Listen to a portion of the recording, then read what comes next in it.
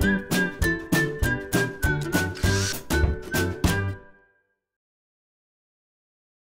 we're going to show you how to change the run capacitor on your refrigerator. It's a really easy job. All you're going to need is a 1/4-inch nut driver and maybe a pair of needle nose pliers. Let me show you how we do it. Now before we begin this repair, the first thing we want to do is disconnect the power and the water supply line to the inlet valve so we can pull the refrigerator out enough to access the back of it. Now our first step will be to remove the 6 1/4-inch hex head screws that secure the back cover.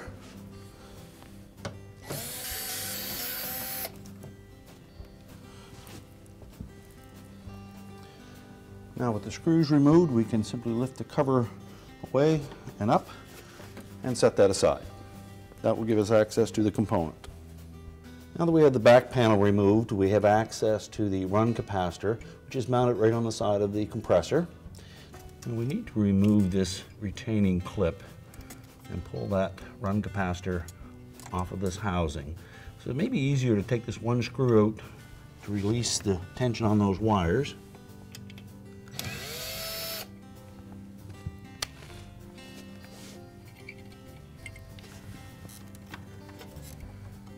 Just depress that clip, lift it out of the opening, and there's a matching one on the bottom, a hook on each end of that clip. And with the clip out of the way, we'll grab the run capacitor, just pull it straight out.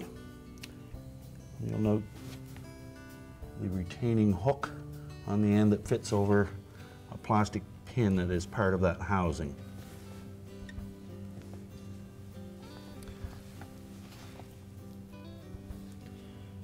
The new run capacitor has the same size of terminals, same spacing, and the same retaining hook at the back.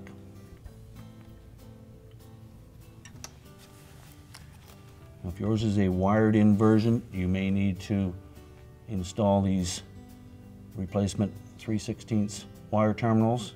If your original harness has 1/4-inch terminals on it, just simply cut them off, strip the wire back about 1/4 of an inch, and crimp the new terminals on. We need to make sure that we have that hole over the post to hold it into place. Line the terminals up with the socket, make sure it fits snugly. There is an oval opening in the bottom of that housing that this hook will fit into.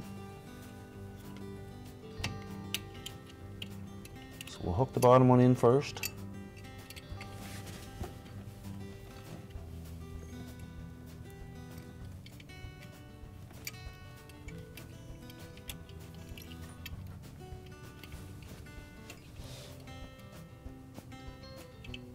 And then we'll depress it enough to hook the top in.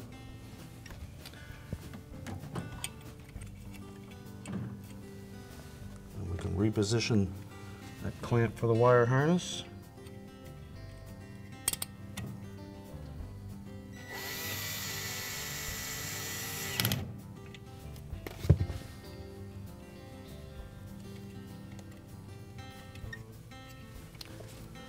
We're ready to put the back panel on, reconnect our water line. Now we're ready to reinstall the back cover.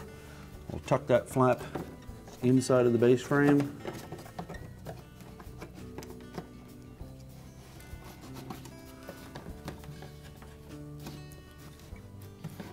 And line up the openings for the screws.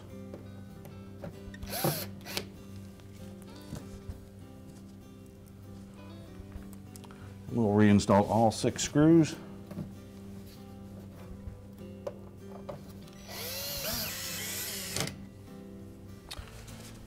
Now we're ready to reconnect the water line and our power supply, and our repair is complete.